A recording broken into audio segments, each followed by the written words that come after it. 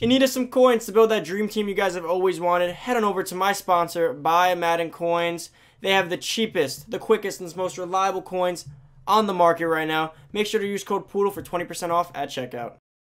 Hey, what's going on, everybody? It's Poodle back with another Madden Ultimate Team video, guys. And today is the final day before Series 1. So I want to kick it off, or should I say end it off with a banger. Last top 10 player video, or top players in Madden that you need right now prior to Series 1. This will be the finals list commencing Series 1, and then I'll probably do one when all the new Series 2 players come out, like the new power-up cards, new promo cards, eventually when Mud Heroes drops. And for all you guys asking, Mud Heroes does not drop tomorrow, as far as my knowledge goes. They just drop kickoff. I'd imagine it'll probably drop within the next 2 or 3 weeks. I don't think it'll be now. It'll probably be like either the first week of October or the last week of, probably the last week of September, most likely, which is like 2 weeks from now. Because if it was to drop in October, that would probably coexist with the October promo, which is the Halloween promo, but I do not think it'll go that close. It'll either be the last week of September and pushing it to the first week of October. It all depends, because the kickoff promo was pushed back a week, so maybe that they're going to be closer to the Mud Heroes promo for that reason, guys. But so this is going to be the last list before Series 1 ends of the top players, and then we'll go on to Series 2 starting tomorrow and go all over all the new stuff that we have to go over. Now, guys, before we get into this video, if you're already into the channel, make sure to hit the subscribe button, boys. We're grinding. We're past 8K. The road to 9K is next, and so on and so forth. If you haven't already, go like the video. Let's drop 200 likes in this video. That'd be greatly appreciated, boys. All my loyal supporters. And also, turn on that noti bell. Comment down below anyone you think that should be on this list that I did miss. I do like the feedback. You guys do know that. It definitely helps me out in the future with making lists like this. And it gives me more awareness for my own team of cards that I should be picking up. Now, starting on the auction block, going over to the first card, is going to be a guy that has not left this list all year yet. He's at number 10, so he'll probably start getting phased out pretty soon. That is Stephon Gilmore, Mutt Superstar Edition card. This card right here, although the speed is starting to be a little lackluster behind other cards, his coverage stats make up for it. He's got 88 excel, which definitely helps with catching up, running the ball back, a lot of other things. He's got that catch-up speed. His play rec's an 89, his zone's an 83, his man is an 92, and his press is an 88, and his agility is an 88. Now, if you guys don't know, agility and acceleration are really big on corners, in my opinion, especially for after interceptions and just lateral movement. But what really matters about this card is that 89 play rec, 88 press, and 92 man coverage. If you chem this guy up with maxed out lockdown, and you put either John Madden past D or anything on him, this card becomes a threshold man coverage guy, a threshold press, and a threshold play rec. If you don't know, that coupled with being 6'1" is probably the best combination of things you want in a cornerback right now, considering how the meta plays right now with man coverage. The man coverage allows him to be locked, the press allows him to not let people get past him or get off of him, and the play rec allows him to make good plays on the ball as a whole, or even in the run game. So I like him. I think he's an awesome card at number 10. He'll probably be phased out soon by the next new wave of corners. Next one actually is another new corner that just came out. If you guys don't know, I usually use a lot of defensive players in this list because right now offense is like good and all, but the defense players, I don't know. Something about these defensive players really just get me stats wise. Now, 90 overall Darius Slay that just dropped in the game. I wish his man coverage was a little bit higher and his press, but that speed, you really just can't justify going against the guy with that speed, because right now cornerbacks with really high speed like that typically are really low overalls that just have really good speed and bad coverage. So they're obviously good options because they're fast. But this guy, Darius Slay, is not going to be outran by anybody. Literally, maybe Marquise Brown, but as Marquise Brown's beat the press and all those other stats are so bad, it probably won't even matter. But this guy, just look at his speed. That's all I got to say. He's 6 feet tall, 88 agility, 88 excel, 89 speed, 89 play rec, 91 zone. He's an awesome zone corner, and although the meta is man, a lot of people still run zone. I still run zone.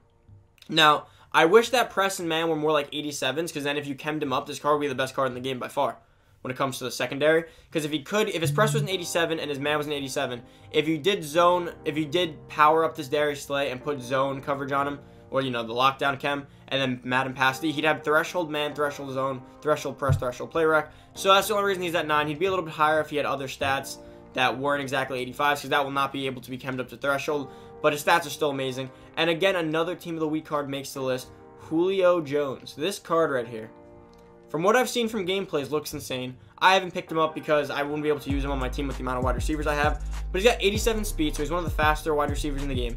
92 jumping, which is huge because he's 6'3" with 92 jumping, so he's like uber athletic. 86 catch, 88 catch in traffic, 88 spec catch. 90 short route running, 89 medium route running, and 85 deep route running. I don't really care about deep route running because I really don't throw the ball deep that much. I'm not the biggest fan of it. And not like you run crazy routes deep anyways. It's either a straight line or a post. It's really all you pretty much run deep. Now, the medium route running and short is really important to me for quick cuts and quick reads. So he does have threshold route running when you power him up or chem him up. He will have threshold catch in traffic, threshold spec catch, and his catching will be the only thing that doesn't make it unless you chem him up properly with the John Madden and you power him up. But this card, 6'3", super athletic. I'm a big fan. Jump ball receiver while being he could be a slot, a jump ball. He could play any receiver position on the field, which is really important. Now, Willie Brown, another cornerback. I don't know, these cornerback drops have just been fire. I really do like this Willie Brown. I had him on my team for quite a while. I recently just sold him because I anticipate the market's going to crash soon. But he's got 80, why am I doing it like that? There we go. He's got 87 speed, 85 excel, 85 agility, 85 jumping, 88 play rec, 90 man, 89 zone, 88 press. Now, the reason this corner is better than, in my opinion, Slay and Gilmore is because he's faster than Gilmore. He's not as fast as Slay, but if you look at the underlying stats, right? He's 6'1" with better jumping than the other two. He's got 88 play rec, 90 man, 89 zone, and 88 press. So if you know anything about if you put lockdown on him, or you power him up, or you put Madden past he will have a threshold press. He will have threshold press, threshold zone, threshold man, and threshold play rec. So he's going to make great plays on the ball and in the run game. He's going to be able to lock down man, lock down zone, and be a physical corner. Because typically when you have a guy that's like really good at some things, he won't be physical like Deion Sanders, let's say. But guys, this Willie Brown's a beast. There's no knocks against that Willie Brown. The only knock against him is that he is a legend card, so he probably won't get an upgrade for quite a bit. So he won't be like a long-term option for the time being. Next on the list is Alan Page. Of course, when I put the P, it doesn't show up. How about now? It'll show up now. Okay, so is it? Oh, that's why. Okay, he spells Alan like that. So Alan Page, 320k, 90 over the defensive tackle. Guys, it's not about the card's just stat. It's about his speed, right? His pass rushing stats aren't exactly the greatest, but for a defensive tackle, typically what you want is run stuffing, and the speed's just a bonus in my opinion. So the 87 play rec, the 88 finesse move is huge, and the 85 block shedding. If you power him up and chem him up, he will have threshold finesse move, which makes him an awesome pass rusher, threshold play rec, which is great for the run game, and he's going to be about a 79 speed powered up. So this card as a whole is going to he almost has 80 speed, which for a lot of cards and against a lot of teams will be up to par with most players, per se, from a defensive tackle position. And the thing about defensive tackles is when they do get past line of scrimmage, they typically suck because they're too slow. He's not slow. He can chase down a quarterback as long as they don't have escape artist. I really do love that card just because he's so well-rounded at defensive tackle. Typically, defensive tackles are one or the other. If they're athletic, they don't have other good stats, or if they're a good pass rusher, then they're really slow. Now, next on the list is Brian Dawkins. This Brian Dawkins has an 87 speed, 85 excel, 84 tackle, 89 play rec, 88 pursuit, 89 zone, and 91 hit power. So he has threshold hit power, chemmed up or powered up, either or. He'll have threshold zone, he'll have threshold play rec, and potentially threshold pursuit, while being super fast, really tall, and can hit like a truck. So that's why I like him. Now, guys, remember, if you can't afford this card, you can always head on over and go power him up. And again, the only difference in stats will be the threshold zone, threshold hit power. Other than that, this card is a beast, and that is why I have him over this card, because there's a million coins. You save a lot more by just powering him up. Next on the list is a guy that I think a lot of people probably sleep on, to be honest. He's really good. I know he's not. Howie Long isn't a flashy name. He isn't. But he's 6'5". He's huge. Not that that really matters at the end position, considering it's not like the year of the QB spy again. But 79 speed at right end. If you compare him to Aaron Donald, right? He blows away Aaron Donald once it works. Okay, it's not going to work. Let's go back to compare again. And he blows away Aaron Donald by far. And Aaron Donald, in my opinion, is one of the best right ends in the game. It's not like I have to tell you guys that. So he's well faster, in my opinion, like well above him with +4 speed at end, which is pretty good. He's at 85 excel, which is great. His strength's almost tied, and when you do power him up or chem him up, he will have threshold strength. Now he's 86 tackle, much better. 90 play rec is threshold, stock. 90 block shed threshold, 90 power move threshold, and 86 finesse move. Now, stock, Aaron Donald wouldn't hit thresholds, but because he's powered up, and if you put chems on him, Aaron Donald will get the finesse threshold, possibly the block shed and play rec. But stock, Howie Long, without any chems or power-ups, has 3 thresholds. You can get him to strength, play rec, block shed, and power move, and he's faster. I think Howie Long's a beast. He can play the run, he can pass rush, and he can make tackles and hit people. I just think he's the all-around best right end in the game right now when it comes to, not compared to like limited times. I don't count limited times in these because limited times are unrealistic, you know? People don't always agree with me on that, but 95.9% of the community can't even afford these limited times, so why talk about them, since I'm making this for the community, not so much just the top percents. And the top percents aren't going to take my advice anyways, because they have so many coins they can do what they want. Now, this Patrick Willis right here again, I'm not recommending him. I'm recommending this one right here. This Patrick Willis is too expensive, but this Willis, if you compare the stats, is 1 less speed, 1 less excel, 1 less strength, 3 less tackle, 2 less play rec, 2 less block shed, 5 less hit power, and 1 less zone. So besides the hit power threshold that he gets, everything else is going to be about the same, because they're all going to be within the 80s. I really think this card is awesome. 6'1" with 85 speed, 85 excel, awesome user card. Can play the run. He's pretty much like he's like a baby Ray Lewis right now when you get the power version. I really love him. Now next on this list is a guy, again, very expensive, but he is coming down in price, but I think he's a beast. I really do. And that's Terrell Owens. Terrell Owens for 700k. He's got 89 speed, 90 jumping, 88 catch, 90 catch in traffic, 88 spec catch, 86 short route running, 84 medium route running, and 84 deep route running. So this card's pretty comparable to Julio, but he does have better speed. So I see this as like Julio. It's like Julio 1A, 1B. They're pretty similar. The only difference that puts Terrell Owens over the top is the speed and the jumping. I mean, although Julio does have a better jump, the speed on Terrell Owens is pretty awesome, especially in the state of the game. But the only thing that Julio has better is the route running. But again, I don't know. I think that speed might make the difference. And if you power him up, you'll have threshold speed. I don't know if that really matters for speed though. You'll have threshold jumping, threshold catching traffic, and threshold spec catching. I think he's an awesome card. I really want to try him out, but he's just too expensive right now. I can't justify a wide receiver at that price. But again, he's still one of the best cards, so I'm not factoring price into this, because again, it's the top 10 players you need. Now, Lamar Jackson. Let's see what his buy now price is. Oh, crap. I forgot there's a lot of Lamars. Lamar Jackson at 406. Not a bad price. I got mine for 360. But again, he's going up in price, as people probably realizing that he's one of the best quarterbacks.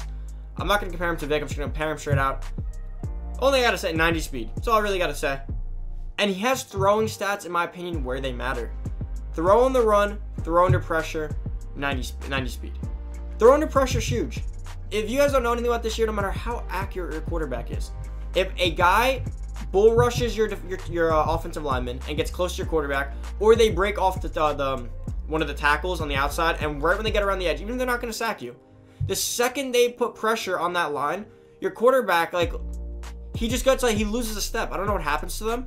I've watched Pat Mahomes wide open in the pocket, have a throw right over the middle, easy to go. And the guy's getting pass rush, but he's not going to sack me. But I've thrown the ball, and they airmail it out of bounds. So having 90 threshold throw under pressure, in my opinion, is huge. That'll definitely stop a lot of errant passes.